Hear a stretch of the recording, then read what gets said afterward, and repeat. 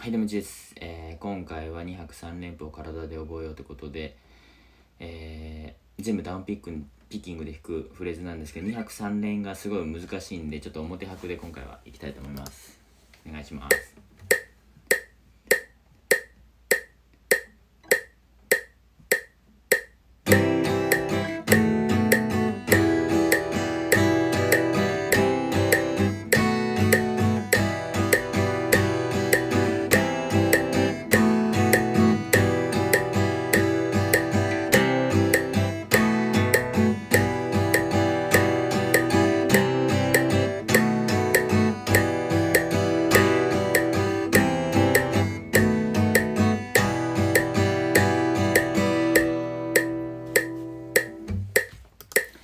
はい、ってことで2拍3連符、すごいこの